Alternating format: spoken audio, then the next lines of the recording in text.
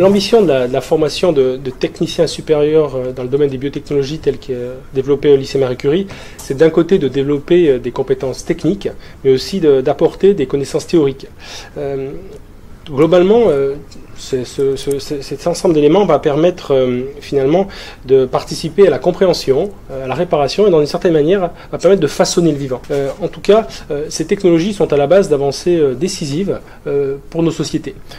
Quelques exemples, notamment le diagnostic aujourd'hui, mais aussi la prise en charge, le suivi de certaines pathologies graves sont réalisés à travers ces outils qui ont été développés dans les biotechnologies. Également de manière plus théorique, dans des domaines de pointe, l'avancée des connaissances, comme par exemple dans les neurosciences ou alors dans l'écologie microbienne, sont aussi en appui sur ces outils. L'écologie microbienne qui permet de s'interroger notamment sur les origines même de la vie. Quelques applications particulières pour bien comprendre quel est le champ d'action du futur diplômé de BTS Biotechnologies à travers des points qui sont parfois liés à l'actualité que les personnes peuvent connaître dans leur vie de tous les jours. Notamment les thérapies géniques qui vont viser justement à réparer un gène, à remplacer un gène qui était responsable d'une pathologie. Également les nouveaux traitements qu'on appelle les traitements ciblés du cancer qui vont permettre justement de détruire une cellule tout en préservant la vitalité des autres cellules, ce qui permet d'améliorer notamment largement le résultat en termes de survie du patient, mais aussi sa tolérance au traitement. Enfin, un autre exemple qui est bien connu parce que popularisé par notamment les séries de la police scientifique, les techniques modernes d'investigation de la police scientifique s'appuient en grand nombre notamment sur ces points techniques, technologiques développés dans les biotechnologies.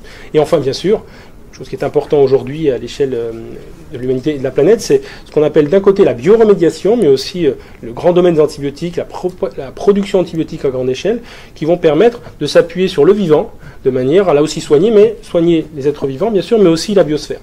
Alors, tous ces domaines vont s'appuyer sur ces technologies modernes, ces biotechnologies modernes.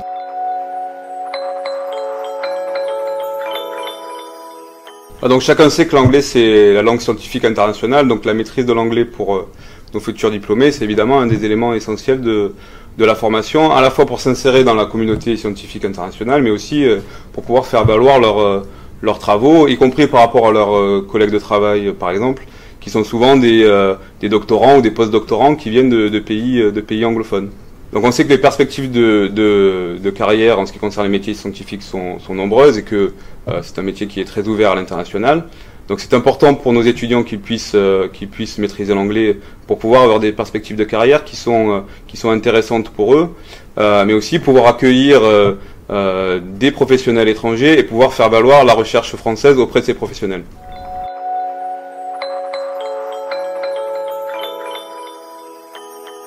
Le BTS Biotechnologies prépare au métier de la recherche scientifique, tant dans le domaine fondamental que la recherche éventuellement appliquée. Il recrute essentiellement sur dossier des élèves titulaires du bac STL-BTK et SSVT, mais aussi d'autres profils tels qu'éventuellement quelques bacs pro en fonction des dossiers qui sont étudiés. Cette année par exemple, 435 dossiers pour 24 places. Donc les qualités exigibles ou attendues pour les étudiants qui vont suivre ce BTS, c'est d'abord la rigueur intellectuelle et le sérieux, ainsi que la curiosité et le goût pour la science et pour les enjeux de la recherche scientifique en général.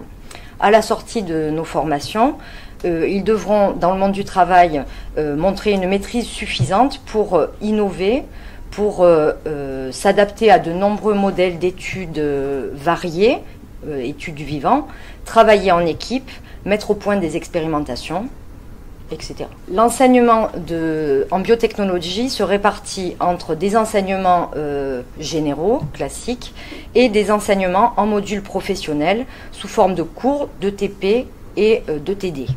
Alors ces enseignements professionnels comprennent un module de biochimie analytique, un module de biochimie structurale et fonctionnelle des protéines, un module de biologie moléculaire et génie génétique, un module de microbiologie et de génie fermentaire, de la bioinformatique, de l'anglais et de la biologie et technologie cellulaire. L'ensemble représente plus de 2/3 des horaires hebdomadaires de l'enseignement de cette section. Et l'ensemble des TP qui sont travaillés pendant les 2 années sont évalués sous la forme de contrôle en cours de formation. À côté de ça, les étudiants sont amenés à réaliser en laboratoire un stage de 15 semaines sur les 2 années, généralement dans le même laboratoire, soit de recherche fondamentale, soit de recherche appliquée. Les jeunes gens qui auront été formés dans notre formation, en fait, ont pour perspective un certain nombre de débouchés. D'une part, le premier, c'est le monde de l'emploi.